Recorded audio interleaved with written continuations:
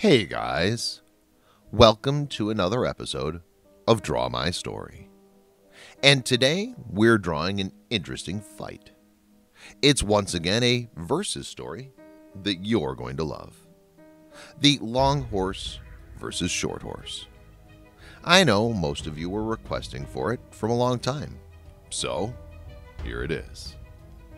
As we know, both long horse and short horse by now, it's a unique pairing, as one is a divine creature and the other is a true monster. One is too good and the other one too bad. One is always there standing with mankind to help them and save them from disaster, whereas the other one is causing the disaster. So it's going to be really interesting bringing these two for a face-to-face fight, because more or less they both possess the same power and abilities. But considering one is good and the other one is bad, it's really difficult to say who exactly is going to win. This is my theory of who will win, but I'd like to hear your opinion as well. So comment below. Who do you think is going to win? Now, let's start the story. So, talking about long horse, it's an infinite horse. Its full body is never seen by anyone. What we know is only about its head and neck. It has a normal horse-like head, but no flesh. The face is like a skeleton, a horse skeleton, and the neck goes long and infinite. The neck is so long that it's coiled around. The end of the neck disappears into the dark or behind the buildings. We don't get to see it. Long horse is white in color. It has a black mane running over its neck. We assume that the mane ends where the neck ends, and that it has a body, legs, and tail behind the neck. It's not sure though. The long horse's neck is made of joints. These joints help it to shrink or expand the neck as it likes. And it makes a cracking sound when long horse moves. Now coming to the short horse. It's also an infinite horse, where we can't see where the body is ending. The difference is that the head of the horse is not entirely bony in structure. There's blood and flesh. This gives it a red color on its head and neck.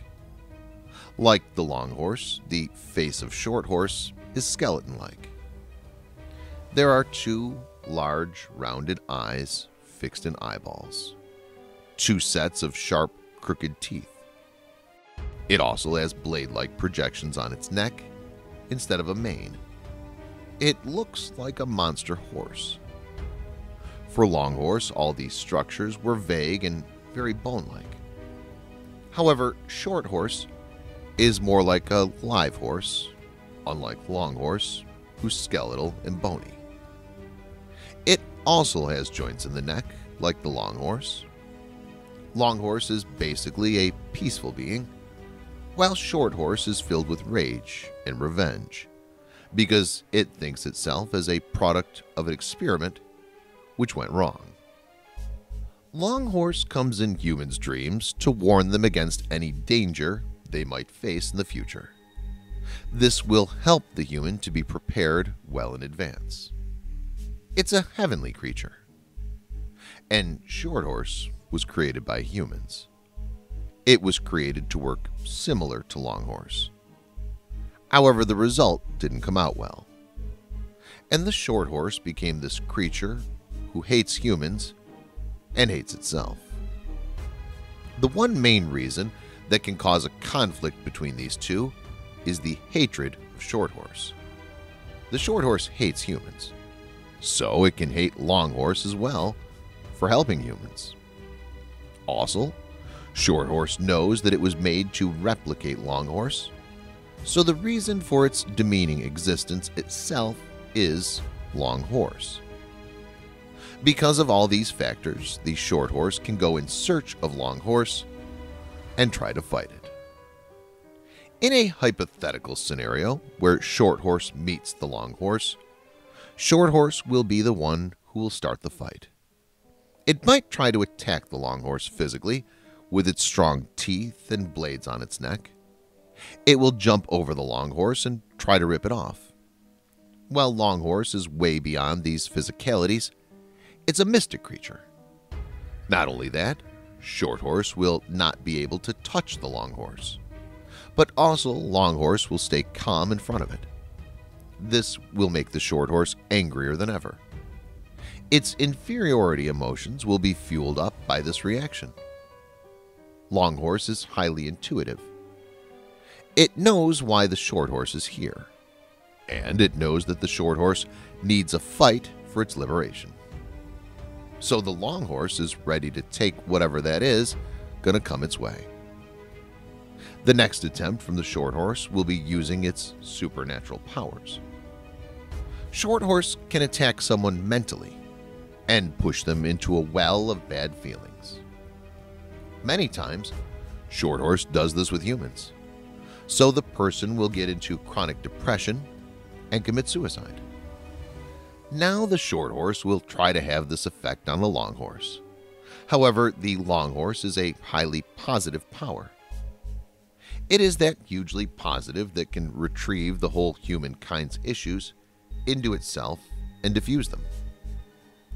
A full pool of negativity from the Short Horse will not affect the Long Horse to lose itself.